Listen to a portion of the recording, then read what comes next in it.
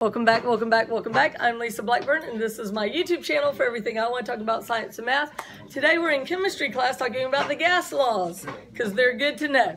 All right, so if y'all will follow along with your notes, we will, I lost my pen, there it is. We'll be filling them out.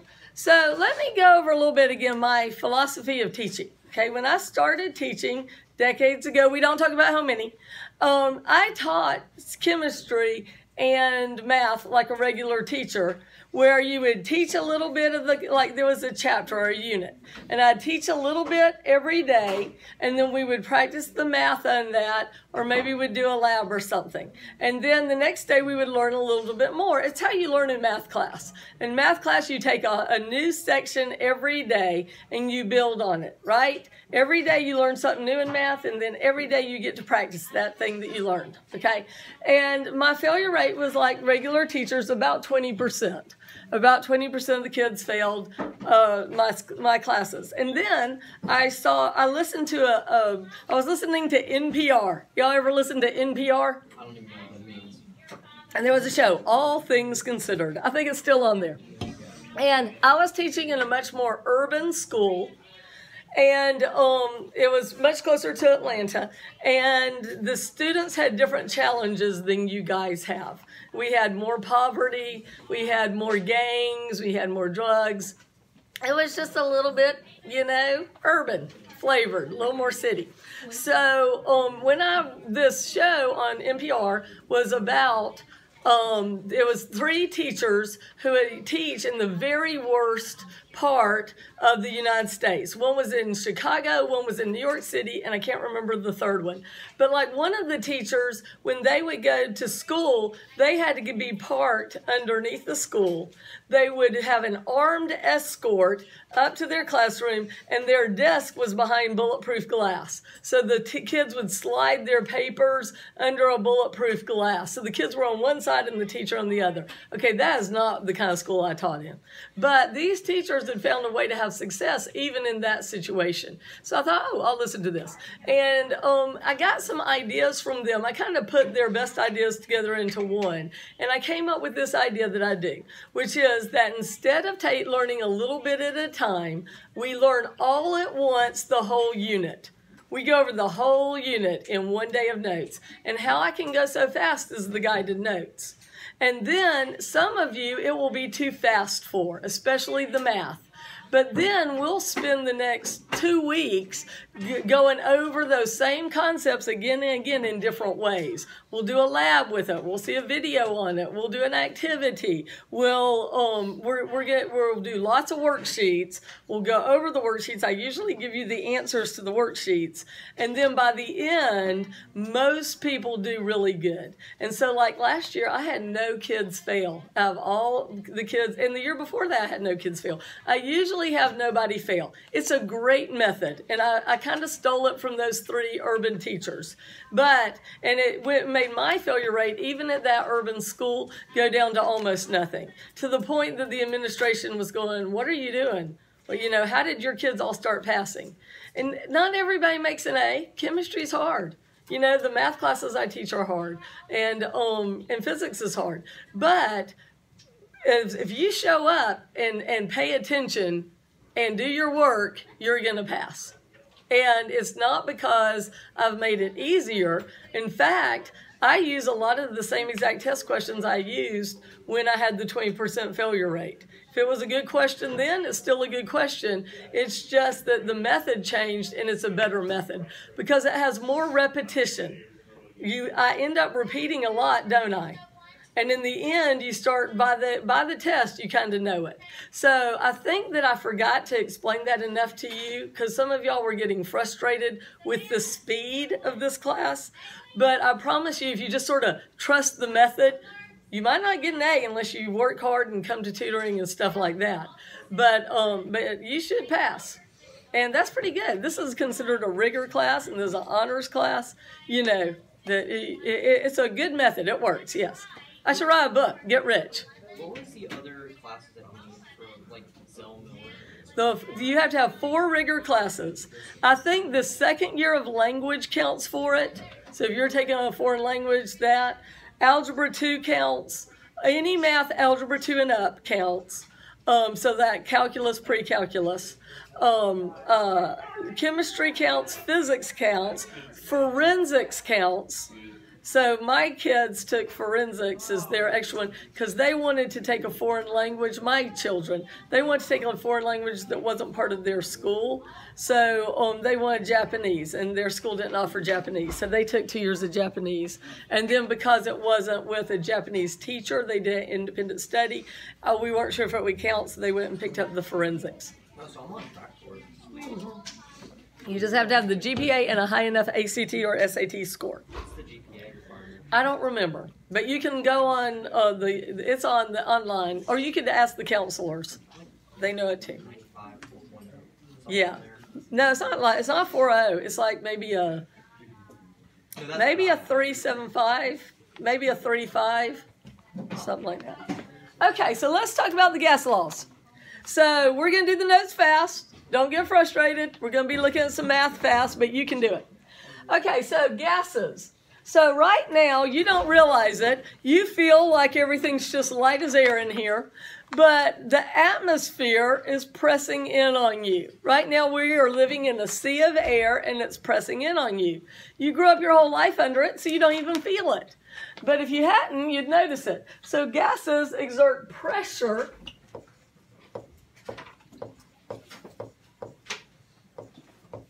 on their surroundings. You're familiar with atmospheric pressure, which is the gases all pushing on you, and the symbol for pressure is P. So it did all right, it won. That's why your ears pop when you go up, right? That's why your ears pop when you go up or down. If you go down like scuba diving. In the pool, you feel that pressure when you dive down, yes. Is this like, if you went to space, like hypothetically, and you came back, would you like feel the pressure difference? If you went to space without a spacesuit, then the pressure would be gone on you, but you would be pushing out. You'd pop like a piece of popcorn. No, like the pressure if you came back to Earth. It would be like you coming, like when you're in the mountains and you come back down. So how your ears pop and it feel, once you get back down after your ears pop, you feel normal again. Okay, so you live in a sea of air, but you're used to it. So all around us is air. The atmosphere only goes a little bit up though. Like if the Earth was an apple, the atmosphere would just be the apple skin. So the air on our Earth isn't as thick as you think it is. It's just right there, held on by gravity. And okay, so pressure, one of the gases are one of the first things that early chemists, when chemistry very first started, it was one of the first things they started working with and discovering.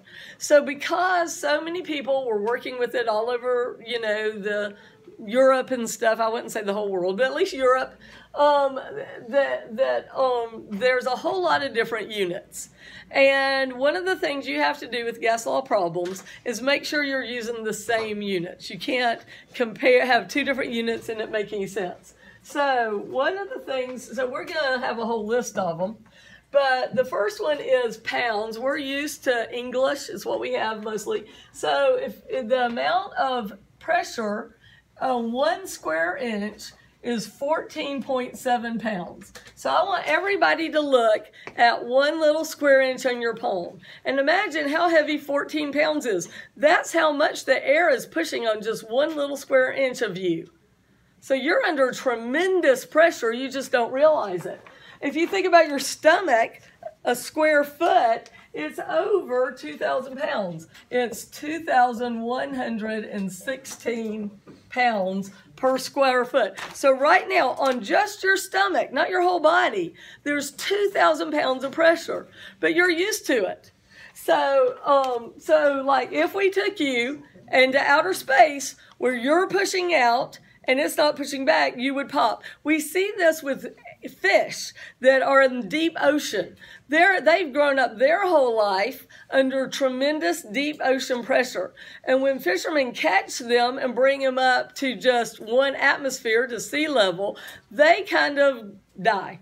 And their guts will come out their mouth, out their anus, out their eyes. You can look it up on You can look it up on the internet. There's pictures of exploded fish. I'll catch a grouper, like one of them deep groupers. Uh-huh. Bring them up to the surface, their eyes will like pop. Did you hear that? They don't pop, but they like come out of there. They'll bulge.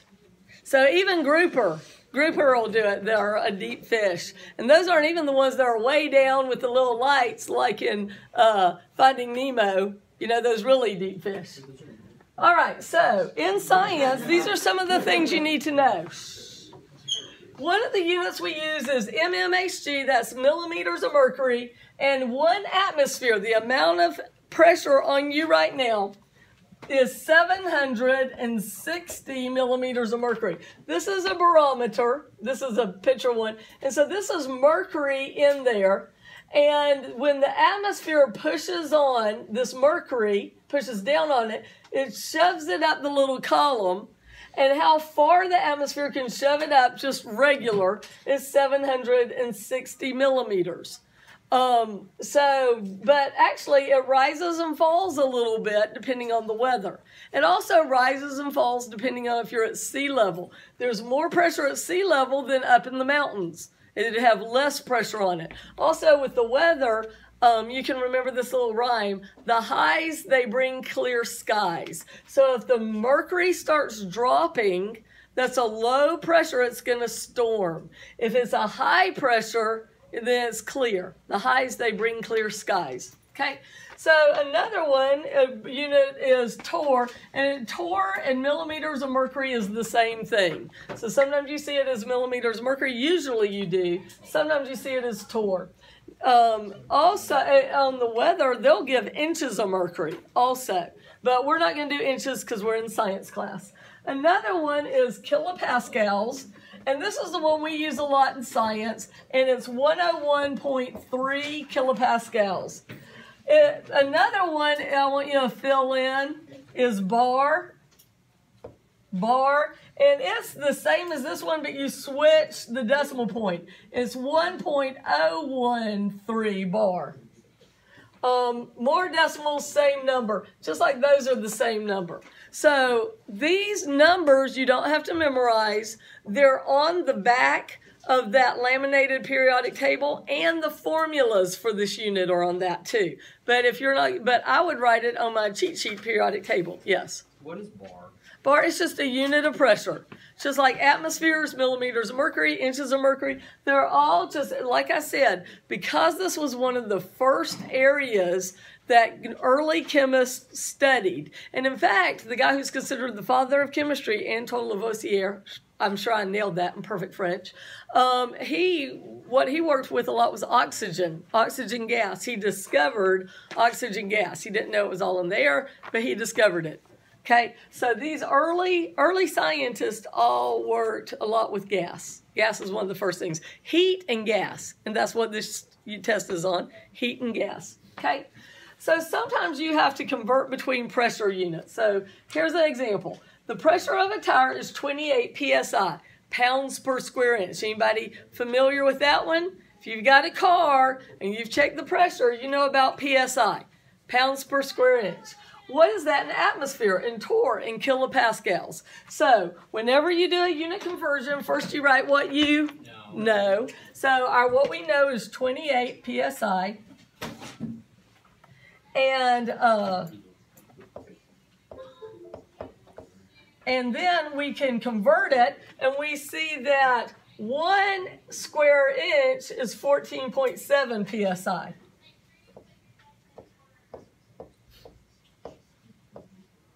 And that's equal to the pressure that 1 atmosphere puts on you.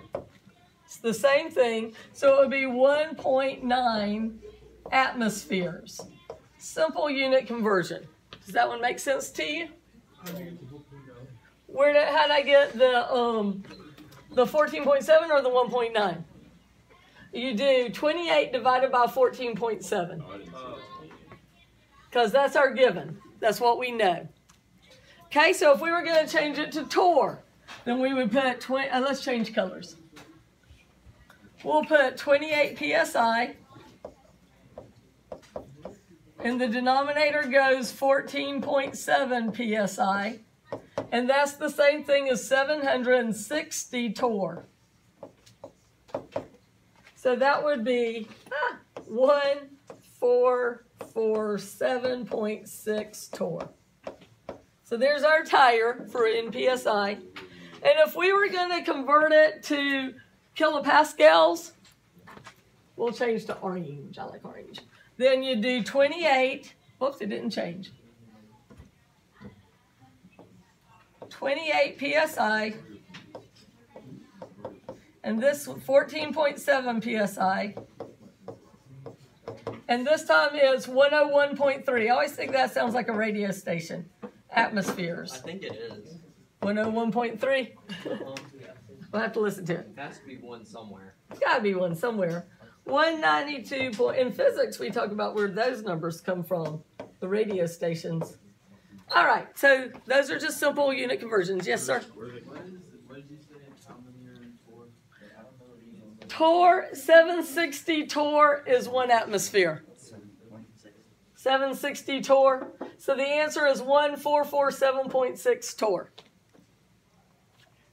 Where does the radio station names come from?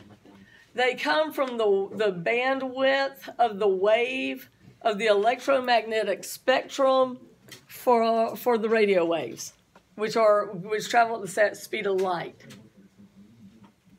Which is weird. They're a kind of light Which is weird because you listen to the radio. because it gets converted to sound, but it's light, a kind of light. Yes. Shh, y'all be quiet and you talk loud.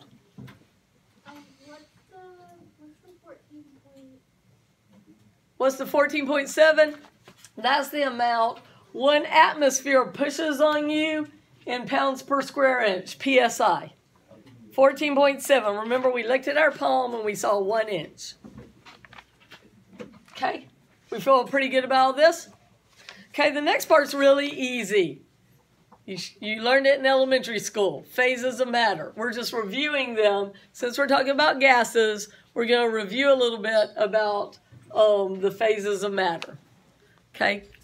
I'm going to wait till people stop looking so I know they're through writing, and I'll scroll.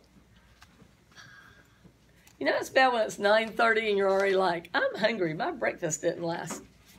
It's a long time till lunch. And I have to cover somebody's class. I don't get a planning period. Or lunch. I'll just take my food. Last time I had to cover someone's class, I made them come in here because I needed to put away chemicals. And there weren't many of them. It was Miss Foster's kids. I just made them come to my room. This is somebody in the biology part, though. I don't know if I'm bringing all of her kids. Okay, can I scroll? Y'all look like you're through writing. Let's see if it'll let me. Sometimes if you click a bunch, they'll let you scroll. Look at that. All right, I want to go back to red. Okay, the phases of matter.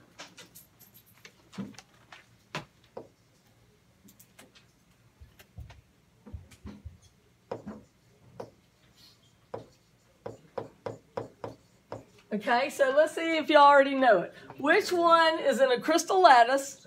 It has a definite shape and volume. It has lower heat and energy, and the molecules can only vibrate. Solid. Y'all are ready for this. So that's the solid right there. This one, the molecules are free to move. They take the shape of their container, but they have a definite volume. Which one's that one? Liquid. Okay, and now the next one, so that's that one. The molecules are free to move faster. They take the shape and fill their container. They have high energy or heat. Gas, and that's the one we're talking about. And then this one is high energy. They move very fast, and they're in fluorescent lights and in stars.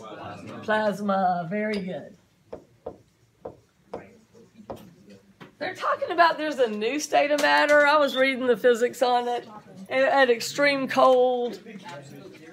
Yeah, at absolute zero. Something about some metals. There's some new research. They didn't quite convince me it was a new state of matter. I'm a skeptic. Okay, so what we're going to be talking about is the relationship between vapor pressure and boiling, first of all. the relationship between vapor pressure and boiling. I want you to understand how boiling happens. Oh, I forgot to get that. I had a demo for you here. I might give you all the notes because I need to sort of stay in front of the camera, and then I'll show you the demos, and you can put notes of where they need to go. When my mouth starts bleeding again, tell me. I keep having to have dental work, and they keep busting my lips, and then they bleed. And I'm paying them thousands of dollars just to do this to me. And they always say, you have such a small mouth. And I'm like thinking, really? I don't think so. I think you're just rough, busting my lips. Okay, so the relationship between vapor pressure and boiling. Okay, so what happens with this is, when you have a pan and it's starting to boil, it gets bubbles on the bottom first. Have you ever noticed that? And at first it doesn't bubble, it doesn't boil, they just sit on the bottom. What's happening is it's trying to go through phase change and change from water to water vapor. Remember how we learned this phase diagram in our last unit? So this is how I told you these go together. 1 atmosphere is at 100 degrees, and 1 atmosphere is where it switches from liquid water to water vapor. Does that make sense on the little diagram here? So if you have a temperature less than 100 at 1 atmosphere, it tries to boil, but it's in this water part and it can't boil yet. And when the bubbles form, the atmosphere on the top of the water squish them back so the bubbles are not free to come up to the top. They're trying to form, but the atmosphere pushing on the top of the pot of water is squishing them, and they can't boil. Finally, when it gets up to 100, then it is going to be where the atmosphere can't push them down anymore, because it's made it to this line where boiling happens.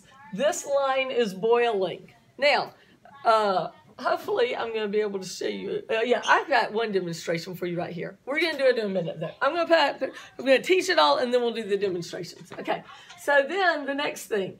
So we're going to do a demonstration about how boiling can happen at a lower temperature. If it is under less pressure, boiling can happen at a lower temperature. Okay, and so I've got a little thing to demonstrate that for you. Okay, let's scroll on up. Let's see if it'll let me do it here. Nope. We'll do it over here. To the gas laws.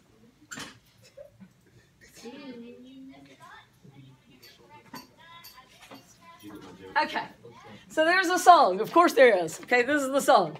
The gas laws are good to know. You should dance too. You can use them everywhere you go. We're talking PV equals nRT. We're talking heavy duty chemistry. There's some verses too, but y'all don't know enough to learn them. So we'll continue to sing the song throughout this unit.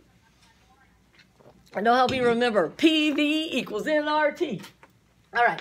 Important for guests. Oh, my singing is bothering Miss Cord's class. She had to shut the door. Important. For gas law problems, temperature needs to be in Kelvin. So this is the first step. If it gives you the temperature in anything but Kelvin, you have to change it. And how you do that is it's the Celsius degrees plus 273. That's also on that periodic table of mine, but if you're going to use yours, be sure to write that formula on there. To get Kelvin, it's Celsius plus 273. All right, so here are our gas laws. The first one is Charles. They're all named after the person who developed them. And this is what happens. If you have a gas, so everybody imagine you've got a gas in a closed container, and you heat it up, what happens to the volume of that gas? Does it want to go up or down or stay the same? What's going to happen to its volume? Say I've got a Mylar balloon, and it's a little low, and I heat it up. Is the balloon going to stay the same, fluff out, or shrink? Fluff out. So if the temperature goes up, the volume goes up. If the temperature goes down, the volume goes down. If you put a balloon in the freezer, it'll get smaller. You might have noticed this, especially if you have a winter birthday. You have your Mylar balloon you got for your birthday. You tie it on your chair because you're the birthday boy or girl. You go to bed, it's flying high. You get up in the morning, it's cool in the kitchen, and the balloon will be all sunk down. Yes. How come whenever you put a Coke in the freezer, it blows up? That has to do with the page we just had. Liquid, when it freezes, goes into a crystal lattice. Because water is shaped like Mickey Mouse and has that positive and negative end, when it freezes, it's not close in the crystal lattice. It spreads out where the positive and negatives line up where they are touching each other. That causes the water to spread out into little circles of 6. It's why snowflakes have 6 points. And when it spreads out, it makes a little hole of air in the middle. So it increases in volume. It's why ice floats and why a Coke will explode. It's because it's going to increase in volume as it freezes. And it's strong enough to bust the Coke bottle. Yes? I first noticed that with, like, tires. Like, for Thanksgiving, we first, like, started out on our trip, like, in the afternoon when it was, like, really cold. And I think our tires were, like, they looked, like, real low, like, maybe 25. Tires get flatter when it gets colder. Yes. But when we got to where we were going, which was, like, 6 hours away, and we did, like, 6 hours of driving, they were, like, really big. Right. So it heated it up.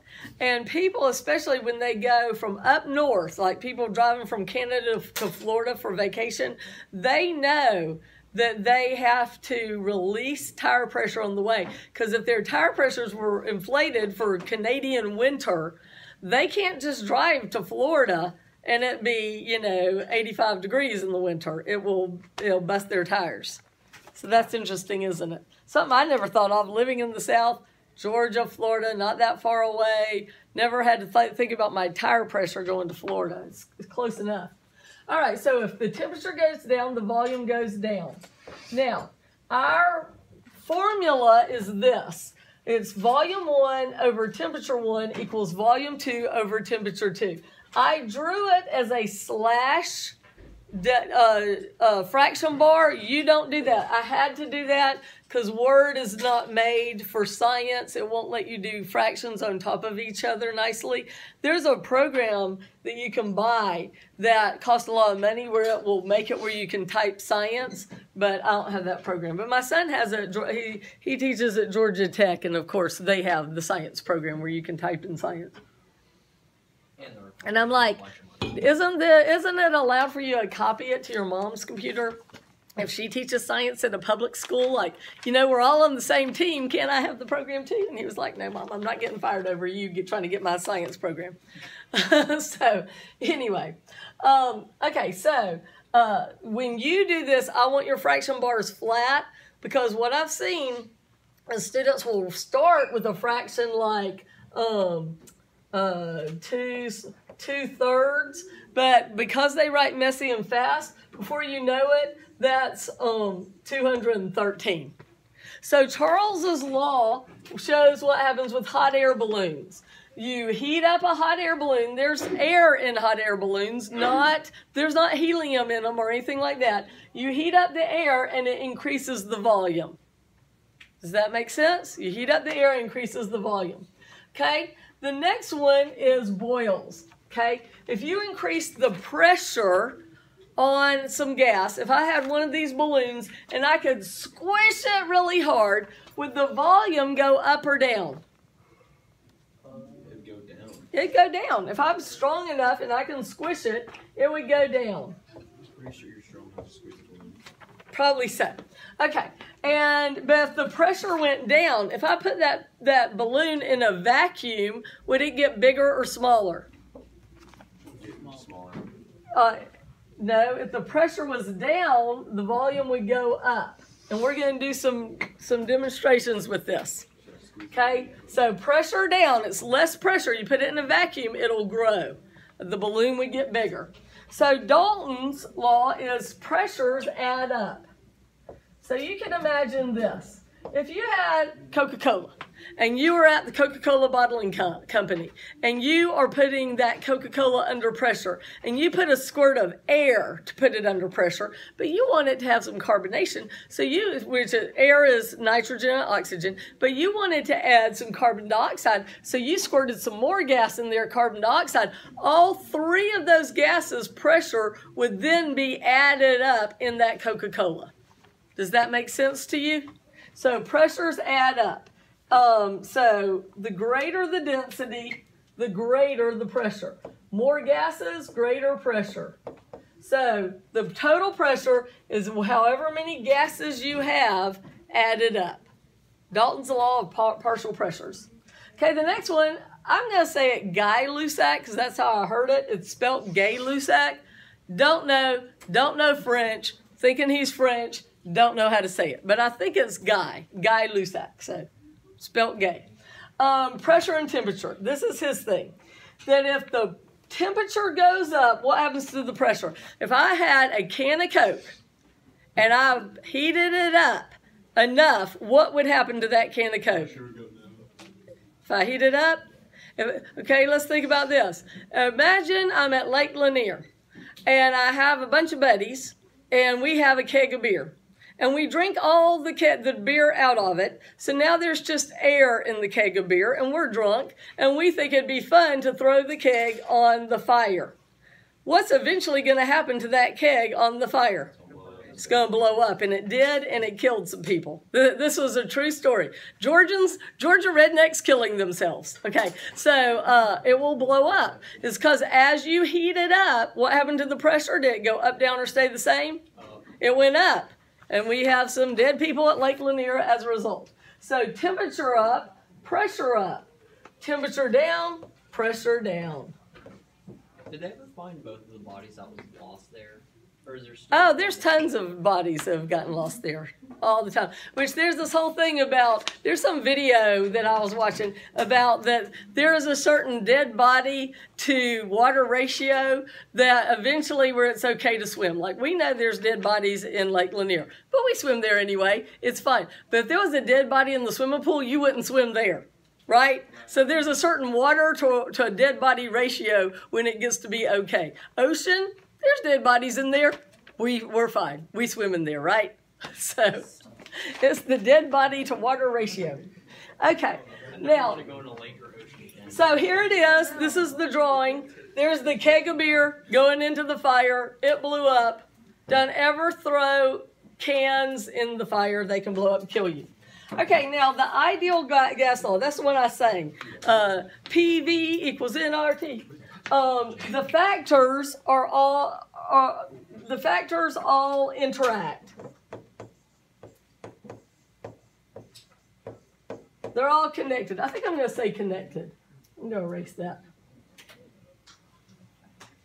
The factors, let's say they all connect. All connected. So, this is the whole little formula. PV equals nRT. P is pressure, V is volume, N is number of moles, R is a constant, 8.3140 liters, kilopascals per mole Kelvin. The constant is different depending on what unit you have for your pressure. So this is the one if your pressure is in kilopascals, but there's different ones. So this will be given to you on the problem. There's different ones depending on what unit of pressure you have. Okay, all right, can I scroll? Are we good with that? They're all connected, you got that written down? Let's see, the notes are being very good today. I've done a new thing where I convert them to a PDF. Oh, I need to give that one. We'll do it like that. Okay, so there's one more called the combined gas law. And this is where you just combine some of them. It's P1 V1 over T1 equals P2 V2 over T2. How these problems work, you'll be given every one except one letter. You substitute them into the formula, you solve for the letter you're missing. You'll be given everything but one if simple algebra solve for x. And if you're not good at that, now's a good time to get better at it, right? I'll help you. Okay, now I'm going to scroll some more. Now, what makes up our sea of air? So, approximately 80% of our air is nitrogen gas. 20% is oxygen. Now, 80 and 20 is 100, and you know it's not really 100% because there's other gases like carbon dioxide. You're breathing it out right now.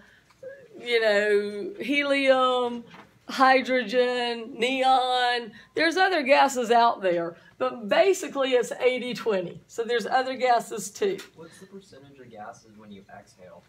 It's, you breathe in 80-20. You breathe out 80-15-5. You only use 5%, of what you breathe out 5% carbon dioxide. You're still breathing out 15% oxygen. If you breathed out all carbon dioxide, CPR would kill them faster. Does that make sense? You'd just kill them faster if you weren't breathing out oxygen too. Right? Carbon dioxide would kill them faster. You'd smother them. Okay. Now, one of the gases is O3, ozone. Ozone is an important shield for our planet. It's made by lightning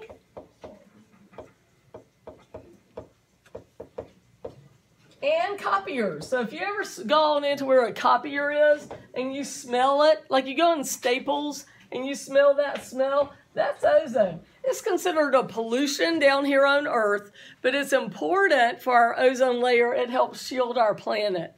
Now, I always want to bring this out because I especially used to get these kids who were terrified that we had a hole in the ozone and that the ozone was being destroyed and that we were going to destroy our planet and we're all going to die. And they were under the misconception that once ozone's gone, we'll never get it back again. Our planet is amazing, and it's constantly making ozone with lightning. You can see pictures from like the space shuttle and stuff. There is lightning going on all over our planet all the time. Somewhere it's raining, somewhere it's making lightning, and it's making ozone. So it's being replenished. The other thing about the hole in the ozone is we don't know if it's always been there, because we didn't get up to space to look until, the 60s is when we first went to space. And so it was more like the 70s before we found out there was a hole. We don't know if there's always been a hole and it's natural, because the hole grows and shrinks. And where it is where there's not a lot of people. It's not like the holes over New York City or Beijing or, Mumbai, these big places where there's a lot of pollution. That's not where it is. It's like down near Antarctica, where there's like nobody but some penguins anyway. So there's still stuff for us to learn about this hole. Yes. So it's like a little area with nothing. With no ozone. Yeah. And we don't know if it's natural and it's always been there. We know it grows and shrinks depending on the weather. Depending on what time of year it is, it grows and shrinks. Not by pollution. So we don't know. There's a theory that pollution, because on Earth in the lab, if you have certain chemicals with ozone, they react and it destroys it. CFCs. Chlorofluoro, tetra, I've forgotten the whole name of it. But CFCs are one of these chemicals that on Earth, in a lab, it will destroy ozone. The problem is these are giant chemicals. And for them to get all the way to the ozone is highly unlikely. Does that make sense? It'd be like suddenly a brick taking flight and zipping up to outer space all by itself. How is this giant molecule going to rise when it's super big and dense? How is it going to rise all the way out to outer space almost to destroy this layer? Could be happening, so therefore CFCs have been banned, because just in case we don't want to make a hole in it. We don't want to later go, oh, we shouldn't have done that. It's better to be safe than sorry. Yes. We're learning about refrigerants and think we learned about that, and they're called chlorofluorocarbons, I think. Chlorofluora tetra something. Chlorofluora tetra carbons. Is that it? So, yeah. So anyway, so yes, it's been a big thing with air conditioners. We were doing it with. Yes, and things that like certain propellants, like in hairsprays, there was a big move to get rid of hairspray that sprays and go to a pump instead to get rid of some of these chemicals. Now this new science is they don't really think that those chemicals get to the ozone. So for a while, there were lots of spray bottles, and then there weren't anything. Everything was a pump. Have you noticed the spray bottles are back? Spray is back. It's because they think that it doesn't really. We were being safe rather than sorry. That's smart, right? But now that we know a little bit more, we think that that's not really making the hole in the ozone, and the hole might be completely natural. We don't know. You can grow up and be a gas scientist and find out for us. Okay, so there are two people who are considered the father of chemistry, Joseph Priestley and Antoine Lavoisier. Both of them are considered to have discovered oxygen.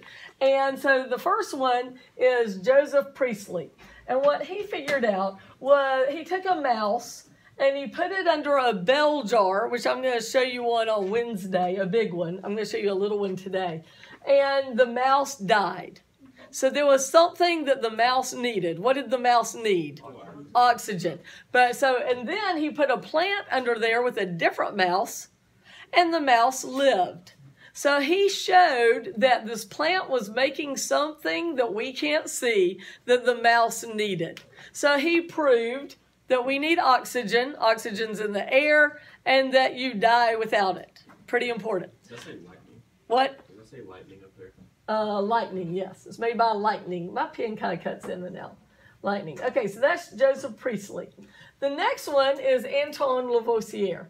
And he figured out through chemical experiments that certain experiments give off bubbles. Bubbles are gases, and he collected those bubbles, and it was oxygen being given off. And he figured out that you could breathe it. And he and his family would breathe it regularly, not knowing that they were always breathing oxygen because they didn't know quite what it was.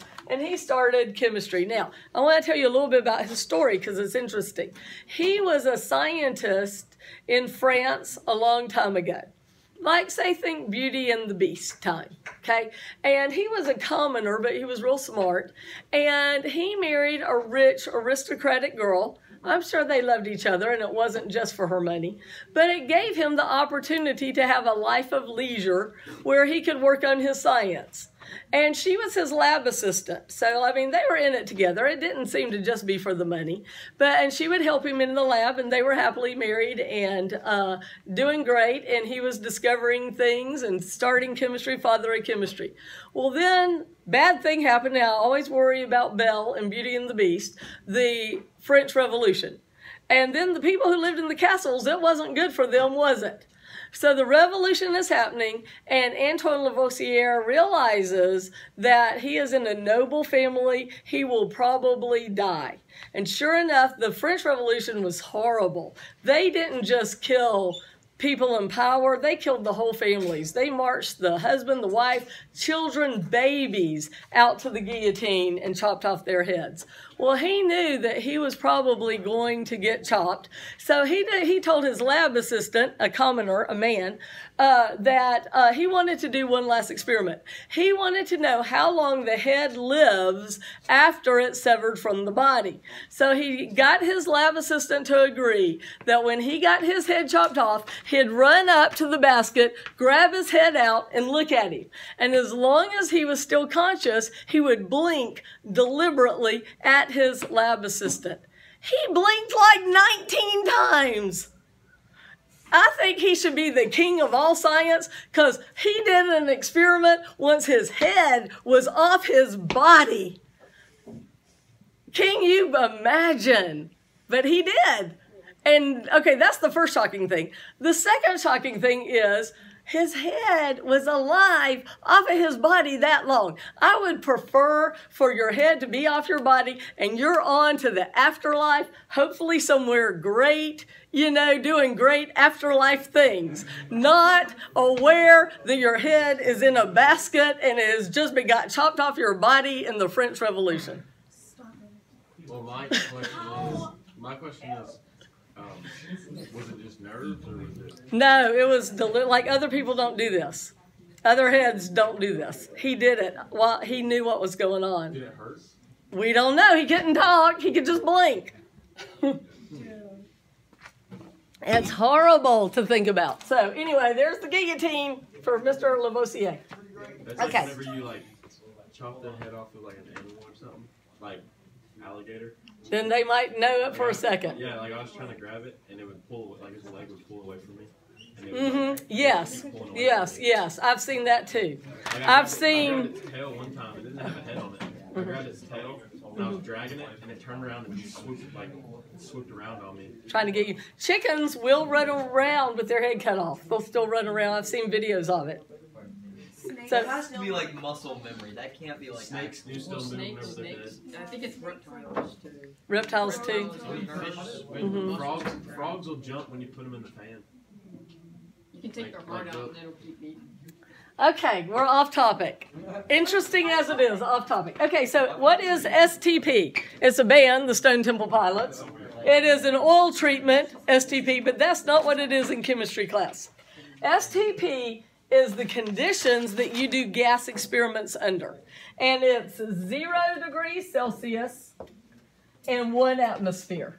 So usually your problems will say at STP, da-da-da-da-da. Because at STP is when the math works out the best. So if you were doing gas experiments at Georgia Tech, you would do it at 0 degrees Celsius and 1 atmosphere. We're not going to do that. We're not that precise. We're going to do it at 20 degrees Celsius room temperature and 1 atmosphere.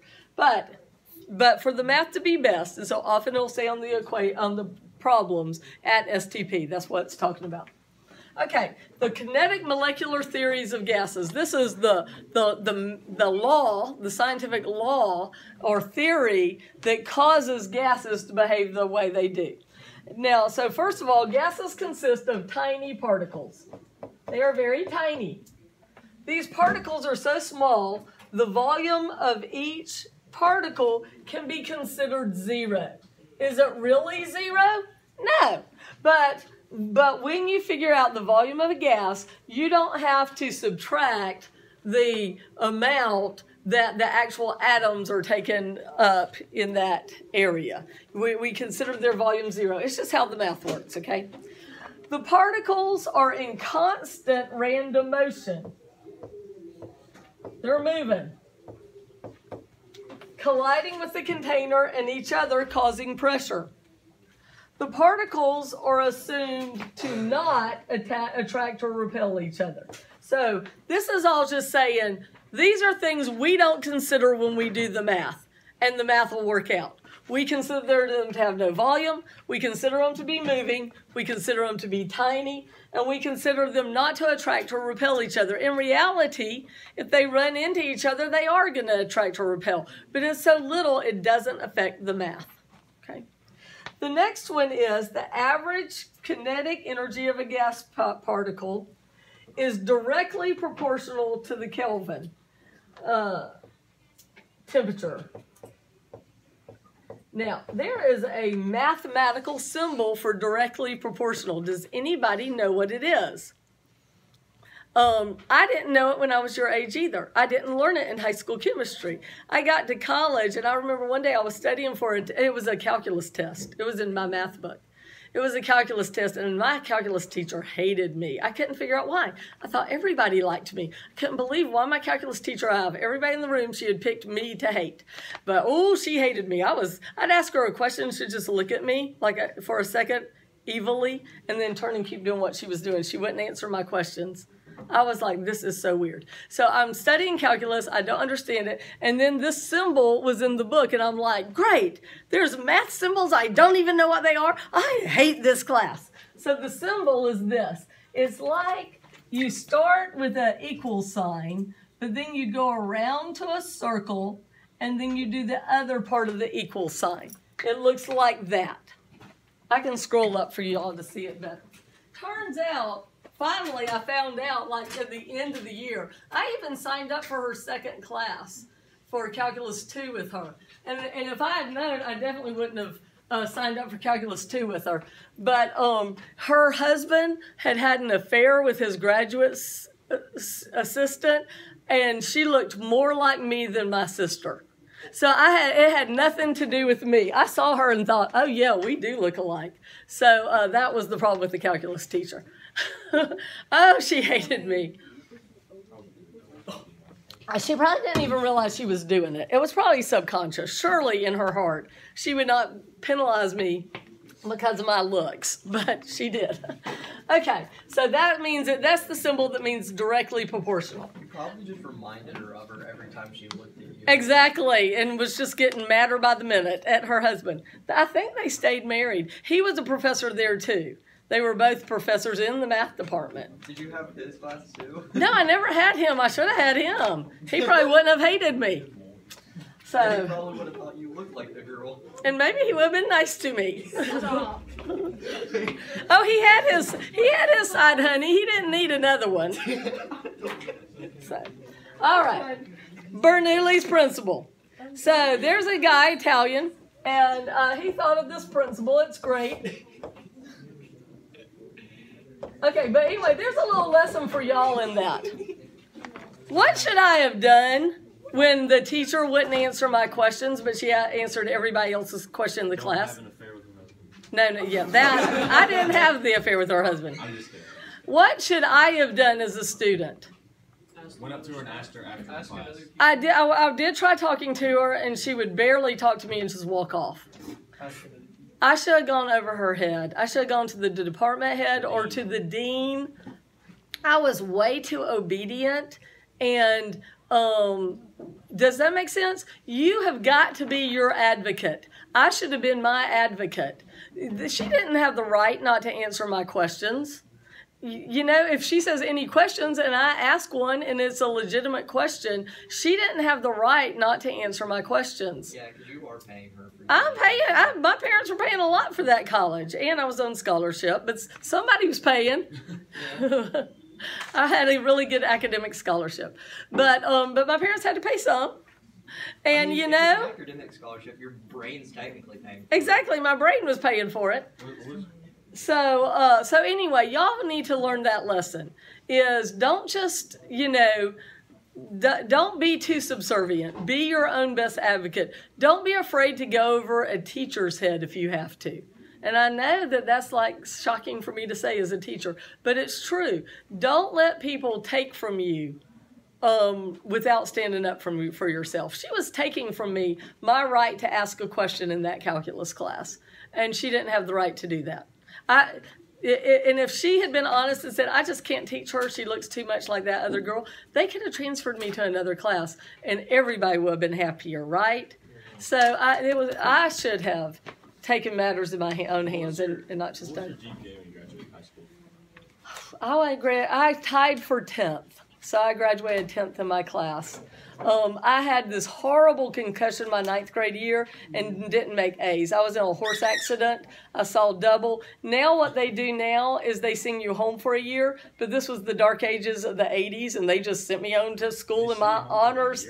They send you home a year now. You do home, if you have a concussion like I did. That's one of the things I was doing before I taught here, is I tutored kids who had gotten sent home for a year for concussions, and then their parents would hire me to tutor them to get them ready to return to school, because they had had a whole year where they're not allowed to think. Is a concussion that bad? Yeah, it's really bad. And so they do that now. But back then, so in 9th grade, I had always been one of the smartest kids. And then it was 9th grade, and here I am sitting in my honors algebra class. And I remember looking around going, how do they all understand this and I don't? Because I was used to understanding. So what did you graduate with? It was real high, but I didn't make straight A's my 9th grade years. Starting in 10th grade, I went back to straight A's in honors classes. So I made straight A's in 10th, 11th, and 12th. In honors and AP, but 9th grade, I didn't make straight A's. So it was like a 4. Yeah, it was probably over a 4.0 with all the honors classes, but so I got academic scholarship. But anyway, but the great thing about that concussion was I had to teach myself all these ways to learn and remember with a concussion, and now I use those methods with students, and I can help students. And so it all ended up good. But I made up all these songs, dances, hand claps to get through algebra and geometry, honors algebra and geometry especially. And I still use those teaching kids, and it helps. If it could help me concussed, it helps people who are non-concussed. Makes you a great teacher because you can relate to people who sometimes can't remember things. Right. I could not, I mean, I would hear it and it would not stick. That concussion was something. But yeah, when I saw double, things would be about this far apart. So I would look and there would be two glasses on the table. It's not like one looks real and one looks ghosty. They both look completely real. I'm concussed and I can't remember which one's the real one and the fake one. So at first I had to ask my mom or other people to do everything for me because I couldn't see. Like I'd be reaching for the wrong one. So I'd ask my mom like to pour stuff for me. Well, you get tired of that after months of seeing double. And so I would decide I'm just going to guess. And I'd pick one and start pouring. It'd be the wrong one. The glass would be here and I'd just be pouring milk on the table over here. And my mom would yell at me, "Stop it! You have to ask for help." And I'm like, oh, it's frustrating. I want to do it myself. So... yeah, I had a horse growing up, and I was riding my friend's horse and got a bad concussion. That's a different story. All right, Bernoulli's principle. When fluids, and in physics, fluids are considered gases and liquids because they both flow. Does that make sense to you? When fluids, gases, or liquids move fast, they make a low pressure. And it's how planes fly. You ever wondered how a big old heavy airplane can fly? It's this, and I'll explain it to you. Imagine that the shape of an airplane wing is shaped like this. Imagine there's gas molecules at the beginning of the plane wing. As the gas goes over the plane wing, the molecules that take the route of going over the top of the wing have further to go than the molecules that go the shortcut on the bottom of the wing. Does that make sense to you? So therefore, they spread out as they go over, making it less dense on top, more dense on bottom, and that creates a pushing up on the wing. Bernoulli's principle. Yes? We went in we had flight science I had flight science when it was last Did you go to Lockheed for it? Was it that program? It was through Jerry CC last year when I did that one semester. Right. We went to really deep depth about all that stuff. Yes, because you have to if you're really going into it. But that gives you an idea. All right, wait. Y'all need to sit still, and we're going to do a few demos. Like, share, subscribe.